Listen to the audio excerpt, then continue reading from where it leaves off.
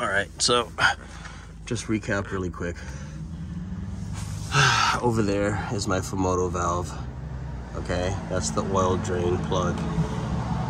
Over here, that's the automatic transmission fluid plug. Right there, automatic transmission fluid plug. Back here, that's the transfer case. Okay, so that's a front transfer case. This is the fill plug. Right there, that's the fill plug.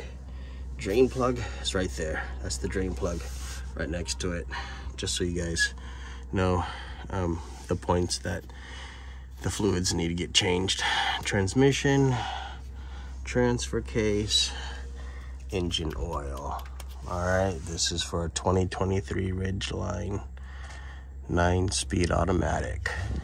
Over and out. I'm gonna show you how I did the front transfer case. Today I'm doing everything. I just got done with the rear differential.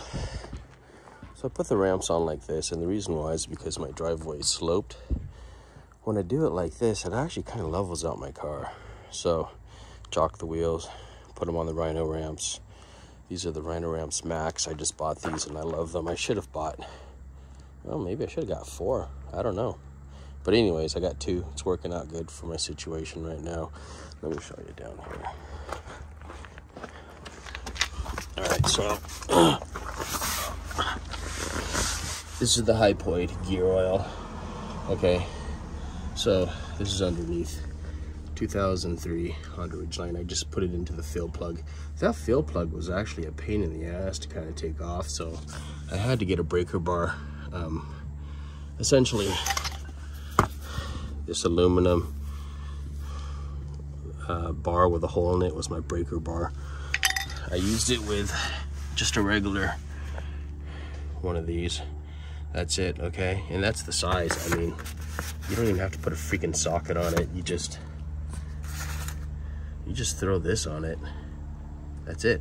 And these are, everybody's got one of these. These are just those regular stupid sockets things. Anyways, I already drained it, so I'm gonna fill it up now. And all I do is I just transfer this into there. It's probably gonna be about 1 quart. And I'm just gonna pump it until it flows out. And then once it flows out, I'm done. But honestly, guys, the fluid, it actually looks really good. I mean, it doesn't look good right now and there, but it actually came out pretty damn clear. So honestly, I'm not gonna be crazy about doing this, overdoing this, to be honest. But anyways, I'm gonna go fill this up. So I'll be done here in a second. It shouldn't take more than 1 quart. Over and out, and don't forget the thumbs up.